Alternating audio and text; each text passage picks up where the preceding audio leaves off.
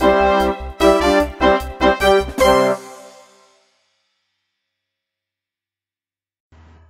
everybody and welcome to Tom's chat room. Yeah, we're back in the chat room, the show that is incredibly irregular. If this show was a bowel movement, the doctor would want to see you now. But we are I'm here for Tom's chat room. As you guys can tell, I'm a little bit less dramatic and over the top this time, and that's because today we're doing something different in the chat room. We're doing things a bit differently. We're taking things a bit more seriously this time. I must sort of disclaimer before this show gets into its stride. We're going to be discussing, me and my guest, we are going to be discussing addiction and the fallout of said addictions, and that manner of things, especially relating to alcohol. So if that's something that you don't feel you want to listen to, I fully appreciate that, and just post something in the comments to let me know you were here, and I can fully understand if you listen no longer. But to that, and now to those of you who are left watching, it's about time I introduce my guest on the bouncy dodgy Skype line. I'm joined by a person who I've been friends with for, how long would you say, dude? A decade? Over that, I reckon. Well over a decade. Yeah, you and I was about 8. Yeah, we and we're here. So I'm joined by my good friend Ceejay Fulmar. We're talking about his upcoming, he's in production at the moment, sequel documentary. But in order to talk about that, I think we need to go into the first documentary. Yeah. I totally agree, man. The first documentary, obviously, you made about 2 years ago. I mean, it was a college project, but it was also quite personal for you. I talk, of course, about Consequence.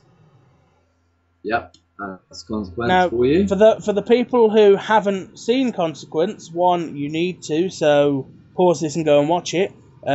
Check the description below. Note to self, remember to put that in the description. But you ought to go and watch it because it's I watch a lot of documentaries. You know, I'm a big fan of documentaries by the likes of Michael Moore, Morgan Spurlock, people like that, and none of their documentaries I find have impacted me the way Consequence did. Consequence, obviously, being your documentary about your personal situation and some of the less personal elements that you went through with your mother's battle with her addiction to alcohol. Yeah.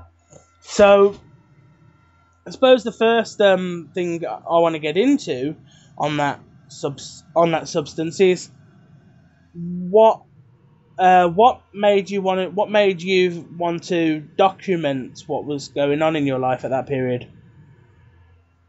Well, as you said, it was a college project. I just started my BTEC in media production, and our first large project was to make a documentary.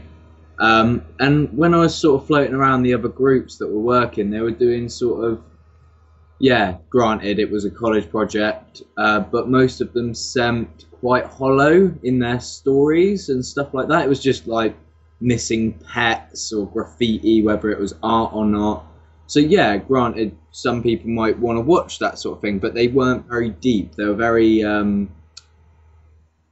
very materialistic or very sort of generic, would you say? Yeah, very generic sort of things that you might want to find out, but it's not very personal at all. And whether it's a curse or whether it's a good thing, I've always been quite an open person to talk about my problems. And because I'd been living with my mum, who'd been an addict for about 6 years at this point. It was quite, for me, I was happy to sort of delve a bit deeper and sort of tell people that there are others out there doing this and going through this sort of experience in their life. I guess that's probably why I sort of brought it up in the initial ideas. And then as we were sort of tracing a few different possibilities, we found that it was it was the most likely to happen and the best one to happen, because of course me heading it and presenting it, as well as being the main focus point and the main story like involving my life, meant that me as a contributor, I could give so much more than you can interview someone in 40 minutes. They had me all the way through pre-production to sort of bearing themselves, and like my producer could work out where we do need to talk to other people, but it became a bit more of a package because I knew quite a lot of stuff myself. It was just a matter of conveying that to an audience. Yeah. So obviously, in the making of that, you weren't the only person focused upon. You did speak to some other people. So how did you go about getting interviewees for that? Did you just outright phone contact people, or how did you go about reaching out to people? Well, when we went into like our expanded idea and we started to work on a proposal and a bit of a pitch and stuff like that, we realised that it would be good to speak to at least one person that had been through it themselves and possibly got out the other end. Yeah. And also to speak to a professional, to get a professional's opinion on like what life is like for people and their families when they're facing these sort of conditions and these diseases. So I guess for the person that went through it with us, like she's mentioned it in the video as Fiona, because she wanted our identity kept hidden as much as possible. Yeah. She was a friend of one of my teachers, and I had a little chat with her. I went up to her and introduced myself, explained what I was doing, and I was just really delicate with the situation because I didn't know how she felt. Like it's all well and good me being like heart on my sleeve and willing to pour out my whole life story, but others might not be that way inclined.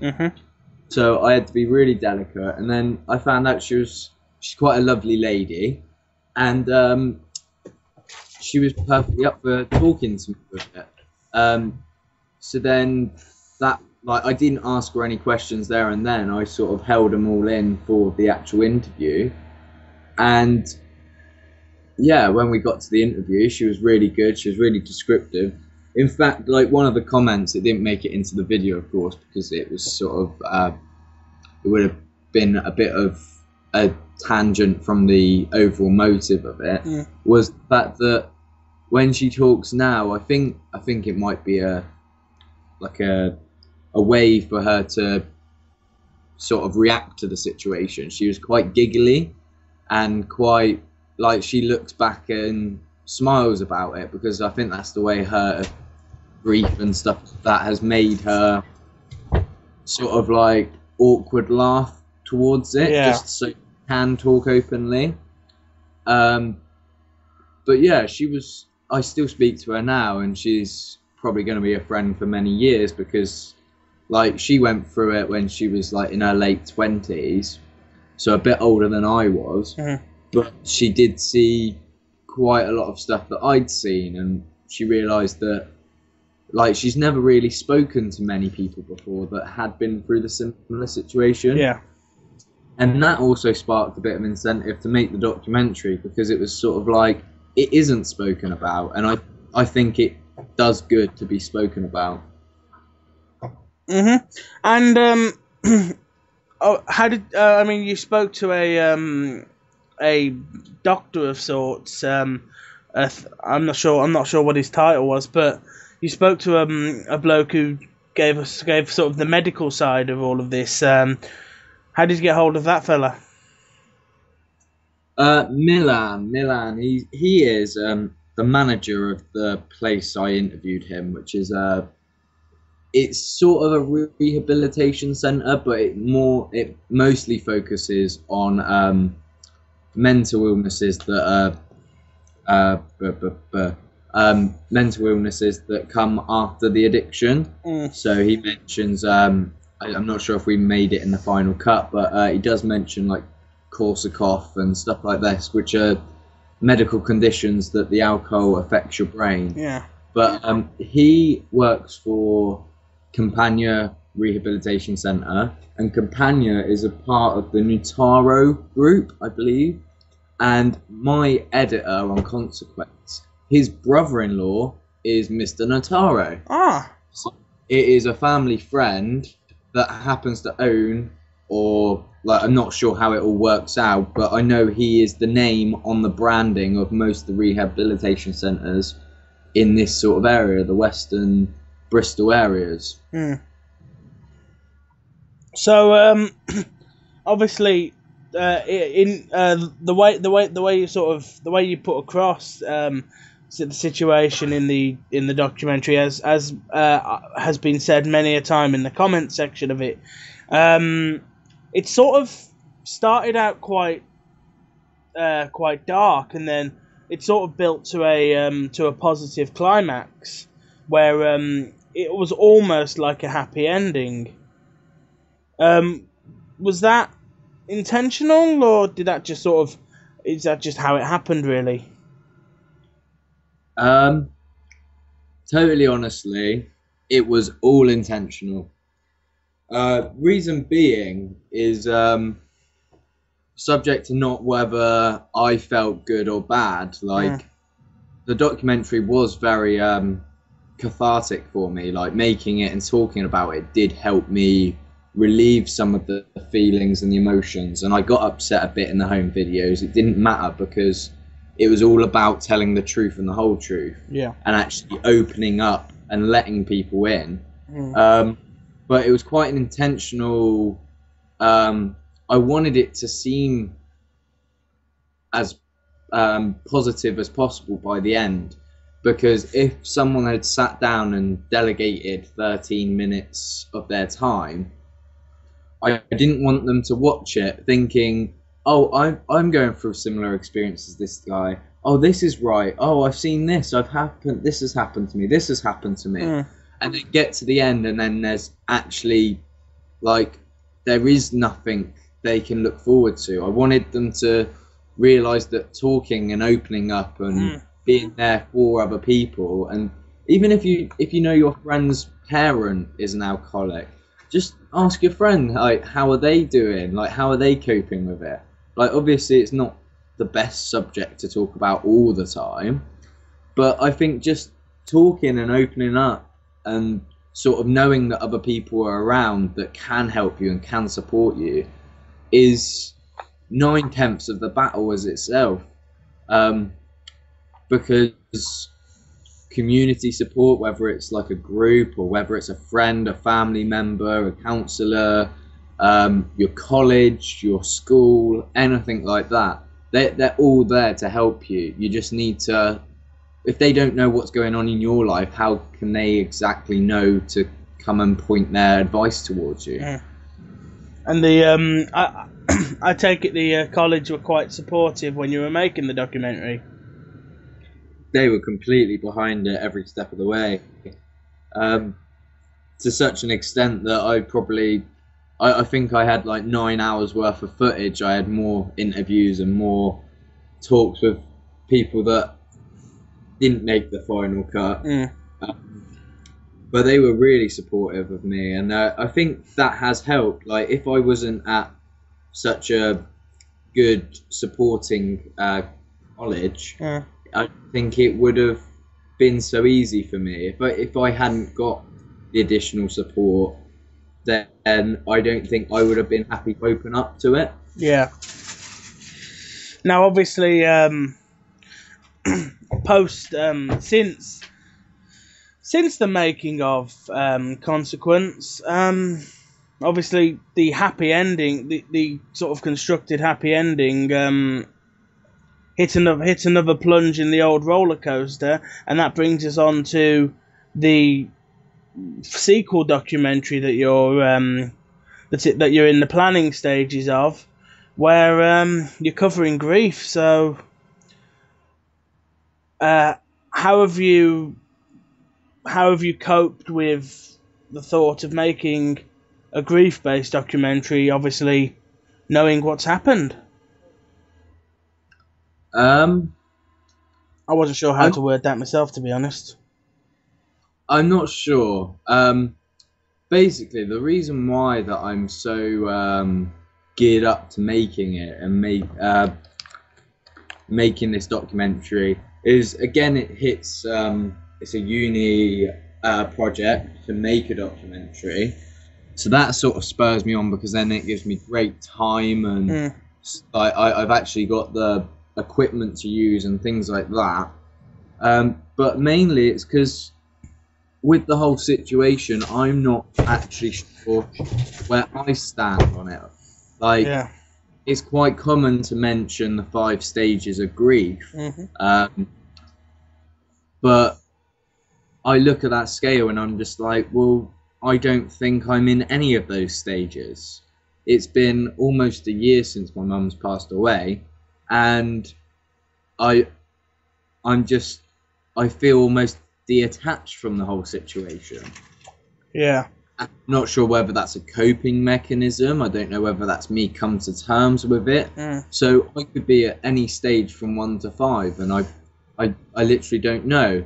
And it makes me wonder, once you go through a tragedy, whether it's family, friend, relative, whatever, is it as cut and dry as, oh, you're in this stage? Like the book that the theory was first posted in is, it does mention that there is no black and white answer. They're all grey areas. Yeah. But that doesn't help the person suffering. Like, you can't turn around and say, oh yeah, you might be this, you might be that, because that's well and good. You put me in a section, well done. Like, but I'm a person and I have feelings, and you see what I mean? Like, it's very. I think it's very important to possibly address. I think it's very much a point you can make that everybody goes through it differently. No two people, whether they're from the same family, the same race, the same country, the same area. No two people go through things the same way. Obviously, having a family bereavement myself recently, I know how it goes, and my personal approach is detachment, to just try and put it away somewhere, not try to just to continue, to just get on with stuff. Yeah. I think a lot of people would say that was and that's a negative, is I think I just got on with making YouTube videos the day I found out, and it just sort of pumped all of my energy into just doing other things. Now, whether that could be considered running away from your feelings, or whether that could be seen as my method of coping, that's the way I did it, But as I said, everybody goes through it differently, and I know I for one am looking. Can you look forward to watching somebody's journey? I don't know, but I for one am interested to is probably the better way of putting it. Interested to see how you get on with your documentaries, just so I can understand things as well. I certainly found with Consequence, obviously, I couldn't. I used to talk to you on the phone while you were making it, and I said, I don't know how you're doing this, because used to say at the time, I don't know how you're doing this because I don't know what you're going through, and I wish I understood. Yeah. But I mean, so what stage are you at in terms of the production for? Have you got a name for the sequel? No, not as yet. I don't really want to call it Consequence 2, given it's not, it's not really it's a separate piece, really. Although it is a sequel as such, I don't believe that it should have the same name, and it's looking like it might be a standalone as well. Like, it might mention the first Consequence, may have some flashes to it. But generally, it will be a standalone documentary, because that was my first ever project as a filmmaker. My first ever visual piece, anyway. And now I've 2.5 years in the industry, and I've got paid work. I've done adverts. I've done dramas on TV. I've done so much more. So visually and narratively and theoretically based, I can make it a million times stronger in whatever way I see fit for it. Yeah. So I want to really make it a standalone piece. It's just a matter of, as we spoke earlier, we was talking about how grief is much broader, like whether or not it's through addiction. Like, everyone suffers grief at one time or another. It's just of life's little dips. But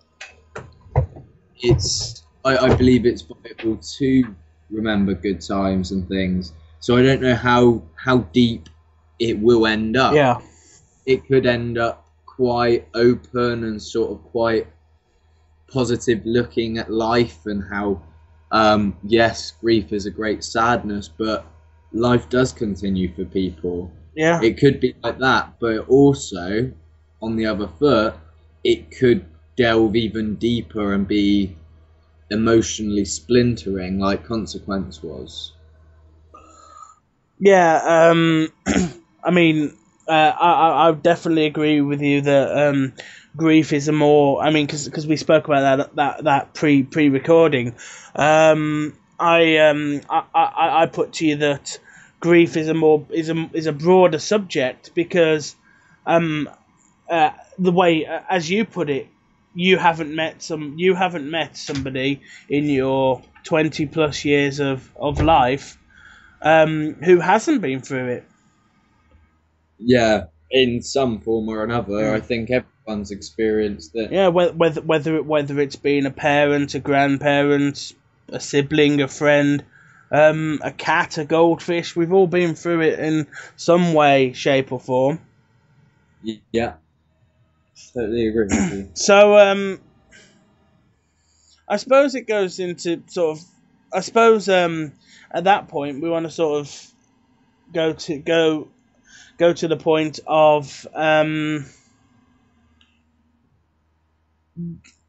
why do you want to go into another documentary? I mean, do these personal documentaries help you, or? Yes. I find real great relief in telling my story, because I believe everyone's life, like, you might say, oh, it's the same stuff, or this, that, or the other, blah, blah, blah. But generally, I think lives are amazing. Like, socially, I really enjoy hearing stories of people's childhoods, of fun trips, of bad days. Like, I think it's really interesting how someone that you could live next door to for years and years and years have this completely different life story and this whole timeline to their whole good times and bad. And I find that really interesting.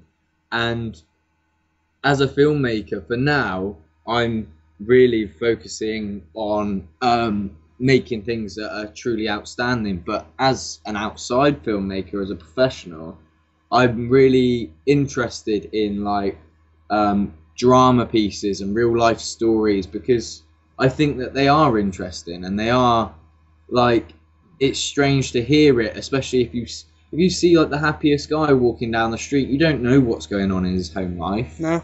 He could be the saddest man ever, but he puts on this front every day, and he makes everyone's lives that little bit cheerier with his disposition. Mm-hmm. And it really, like, that's so interesting, and it gets, like, you probably picked up in my voice, like, I don't even understand it. I just find it really enjoyable, and I love watching that sort of thing. So I'm one of the audience members that's sort of like, well, hang on a minute, what about mine? What about mine? And I want mine to get seen. Yeah. And I want to tell other people's stories that might not have the chance to. Yeah. I mean, I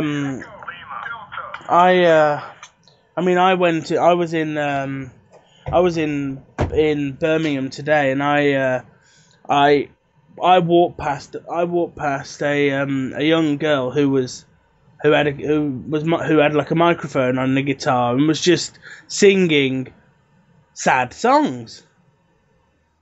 Yeah. Now maybe she just likes those songs, or maybe it's some sort. She was doing that for some other reason. I obviously don't know, and we'll probably never know. But I think we've gone into everything that we need to cover. Is there any other areas that you think that you feel we need to go into today? No, I think we've covered everything, mate. I think to close up, I I want to give you the opportunity to sort of, what would you say to people who are going through maybe some of the things you were going through during the consequence times, or even some of the things that you're going through now? What would you say to those people if they came to you for help? If they came to me, well, I'm just sort of, if you had to give them, what advice could you give to people who are going through what you've been through? That's probably the better way of putting it. I think it's always good. So, at first step, you need to know where you are, and to know where you stand with a particular situation. Normally, the best time is to have some time to yourself, like go for a walk, go to the beach, go do something you really enjoy that's not distracting, such as cinema or anything like that. You don't need to listen to music. You don't need to watch a film. Go for a walk. Have 10 minutes just to let your thoughts run wild with you. Once you've had that 10 minutes, talk to someone you trust. This can be a sibling, a relative, it could be a friend, or even like you can speak to someone online. Like there's like the Samaritan service, people like that. Just open up, because you'll be amazed that you might be like, oh, I understand what everything's going on, I just don't know how to deal with it. Yeah. But you might talk about it, and then you realise, well, hang on a minute, I hold a bit of anger towards this person. And once you know what's wrong and how you're actually feeling, that's how you can start to work out your issues and work out other people's problems. Mm-hmm. So you really need to know where you are. The thing is once you sort of clock onto a situation, it's quite easy to sort of go, okay, I know about it, I'm not going to think about it, I'm not going to question it. And granted, sometimes that is needed, but I think overall, I think you do need to address issues, especially if people are going through addiction. It's the sooner the better they get out of it, really. And sometimes they might not have someone else, so you might need to be, your one choice to open up and to tell someone could actually change their lives. So yeah, I would echo your sentiments completely, and I suppose that is a suitable enough point to get to the less serious bit of plugging. because we all like we all like a good plugging once or twice a week. So in terms of plugging for the for things and to let people know where they can contact you across the web, if they so choose to. So share your social media pages and such, if you don't mind. Yeah. So you can find me on YouTube. I believe it's just Ceejay Fulmar. 1 second. I can totally try and put some of it in the description, in the comment in the description. So you've got Ceejay Fulmar on YouTube. On Twitter, it's exactly the same. So it's CEEJAYFULMAR. So that's my Twitter, my YouTube. You can find me on pretty much any social network you can imagine. I'll probably be on there. Chances are it's got my face splashed on it. Yep. So just check it out. And if you've got a question or you want to talk, just drop me an email or drop me a tweet, and I'm happy to talk to anyone. Yeah. Okay. Well, thanks for coming on the chat room today. Obviously, you guys watching know where you can find me. The usual places. Twitter at TomWilliams1990. Obviously, you're already on my YouTube page. And obviously, check the description below for a link to the documentary Consequence. Just so you can have a bit of a basis on what we're going on about, and why I for one am interested to see the follow-up piece.